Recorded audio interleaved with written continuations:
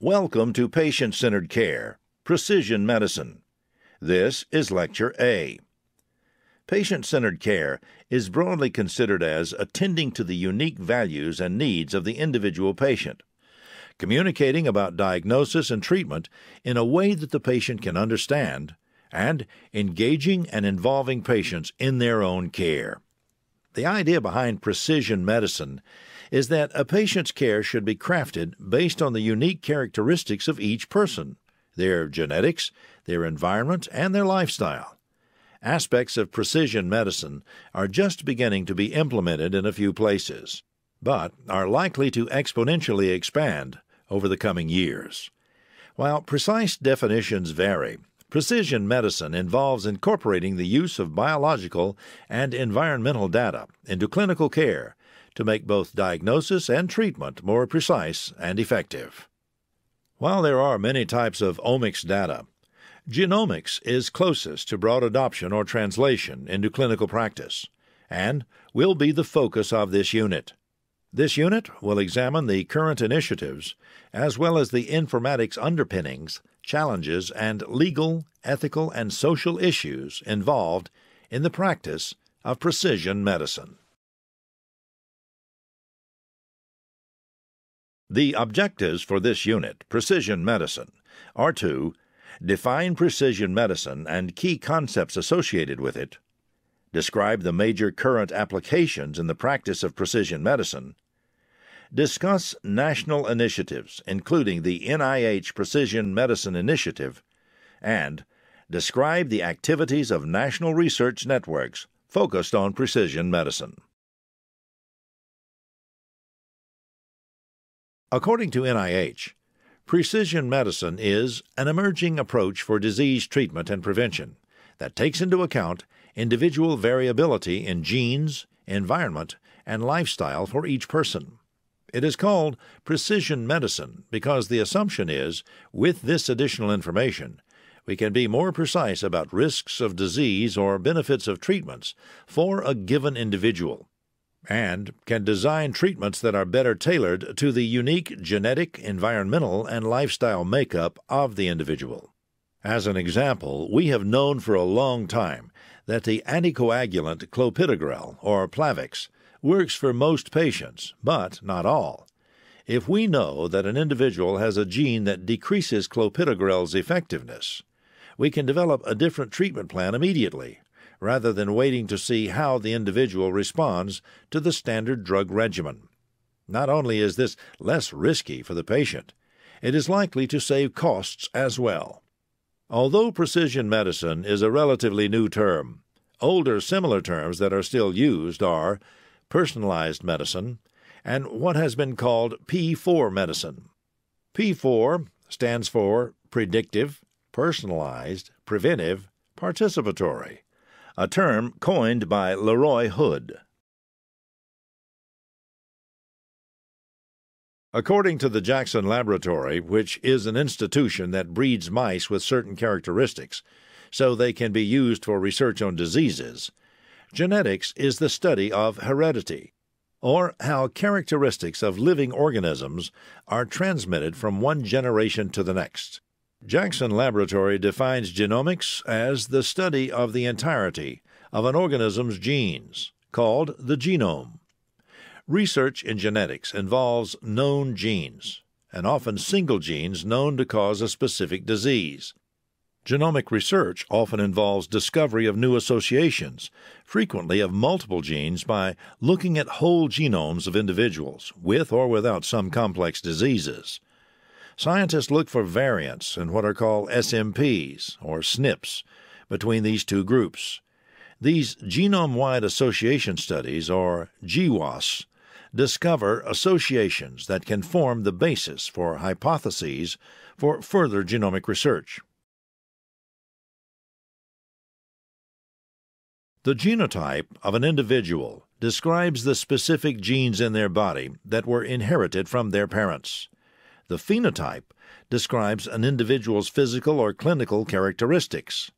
The PheWAS are phenome-wide association studies that scan the clinical record to determine phenotypes associated with a single gene variant. While the genotype remains stable over the course of a person's life, there can be changes in individual cells of the body that are called mutations. If these mutations occur in the sperm or egg cells, they are called germline mutations and can be passed on to offspring. If they occur in other cells of the body, such as when cancer develops, they are known as somatic mutations. In addition to genomics, there are other omics that refer to the studies of the roles, relationships, and actions of the various types of molecules that make up the cells of an organism. Examples include proteomics, the study of proteins, and metabolomics, or the study of cellular metabolism. Another concept that has not yet become very widespread is the idea of the exposome. The exposome refers to a detailed description, quantified if possible, of all of an individual's exposures, both environmental and internal. Precision medicine will ultimately involve both genomic and other omics, as well as environmental and lifestyle data. But to date, most of the focus has been on genomic data, and that is the focus of this presentation as well. For many years, we have incorporated genetic data into clinical care by collecting data on family trees and using that data to identify genetic diseases. With genome-wide association studies, we have generated many hypotheses to test specific associations of a variety of genes with specific clinical conditions. Conversely, with the increased availability of clinical data in electronic form, we have moved to PheWAS studies, looking at phenotypes associated with specific gene variants. Finally, in using these data, we can identify candidate genes for specific association studies. These studies are adding to our knowledge that bring us closer to widespread application to clinical care. While geneticists and genetic counselors use a variety of genomic analyses in their work, there are two areas where genomics has already found its way beyond the researchers and genetic specialists into other areas of clinical practice. One of these areas is pharmacogenomics, which uses genomic data to make prescribing more precise. The example we gave earlier of clopidogrel prescribing is an example of using genomics to predict responses to medication and select the most appropriate medication. Other uses have been to assist with dosing, where genomics is used to identify individuals who have increased or decreased sensitivity to a given medication. Warfarin dosing, informed by genomic testing, can prevent dangerous side effects of this potent medication. Oncology is another area that has made use of genomic data for more precise diagnosis of the type of cancer and more precise therapy. In addition to genetic testing to determine if a patient has mutations in a specific gene, such as BRCA1 or 2, that would increase the risk of breast cancer, analysis of the genome of the cancer tumor itself can provide information on sensitivities of the tumor to various types of treatments. For oncology, prognosis is also highly altered by tumor gene molecular subtypes.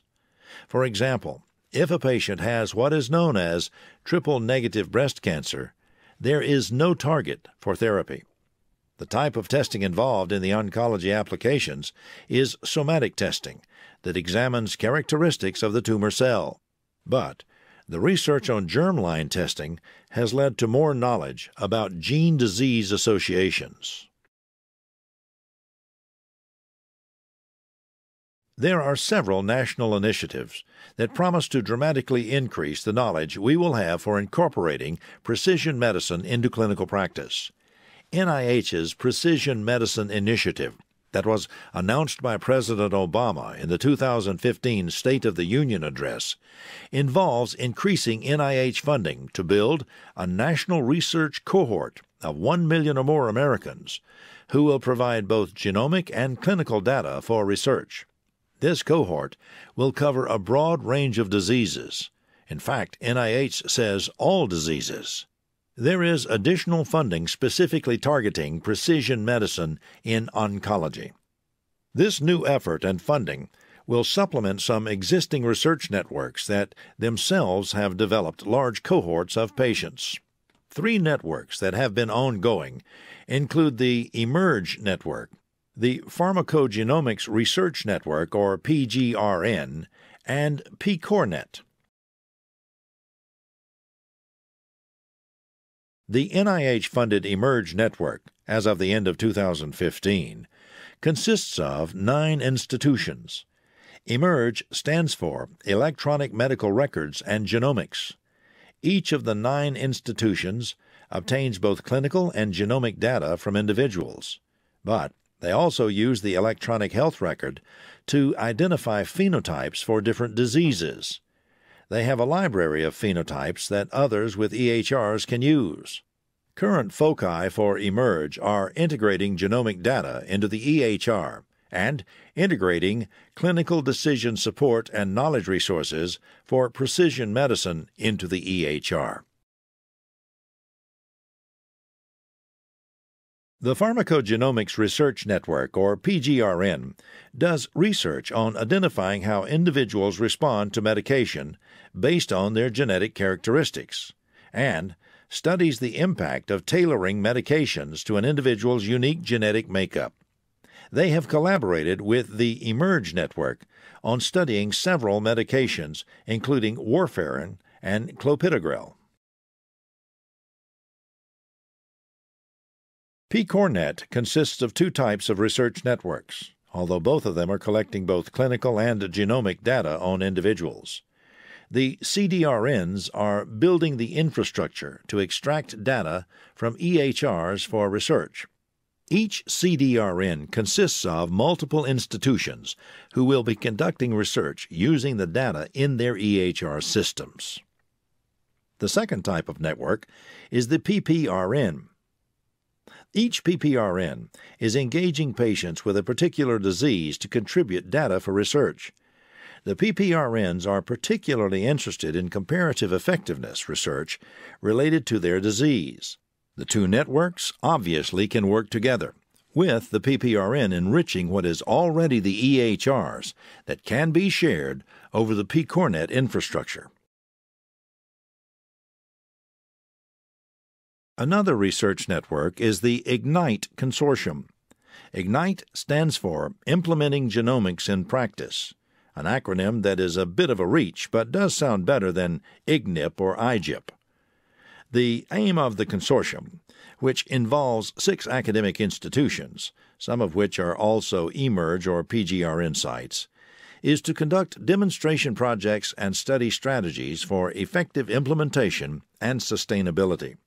These national initiatives will greatly increase the evidence base for precision medicine, but they will do more than that. The engagement of large numbers of people in research that supports precision medicine will also educate them and make it easier to translate this research into practice. The use of precision medicine in practice, however, has already begun. As an example, several large healthcare systems have made precision medicine a priority. Both Geisinger Health System and Vanderbilt University are part of the eMERGE network, but their work to build genomic repositories predated their participation in the eMERGE network. Geisinger, a large integrated delivery system in rural Pennsylvania, has had an electronic health record since 1995 that includes a data repository for research and quality improvement. They started a biorepository in 2007 and have consented over 45,000 individuals. Individuals have to opt in to have their data included in the biorepository. Until recently, Vanderbilt had one of the few opt-out biorepositories. When patients signed the consent for care forms, they were told that leftover blood or other tissue samples may be used for research, including genomic research. Patients could opt out of having their samples in the data repository, but few did. Vanderbilt's repository has over 200,000 unique individuals, but they have now transitioned to an opt-in model like Geisinger's. Vanderbilt's basic biorepository, called BioView, is de-identified, but some projects have used identified data as well. Both Geisinger and Vanderbilt have incorporated genomic data into their electronic health records by using what is known as preemptive genetic testing. That is, they test the patient's blood samples for known disease-associated genetic variants, such as those that lead to decreased sensitivity to clopidogrel, and then provide clinical decision support so that the information is available to physicians when they have a patient for whom they would ordinarily prescribe clopidogrel. The alternative to preemptive testing is reactive testing, which is testing done only when the patient has a condition that needs the test. There is debate over which approach is best. This concludes Precision Medicine, Lecture A. In summary, we have defined some of the basic concepts that underlie the new model of person-centered care known as precision medicine. We discussed national initiatives and gave examples of its use in clinical practice and research, including pharmacogenomics and cancer care.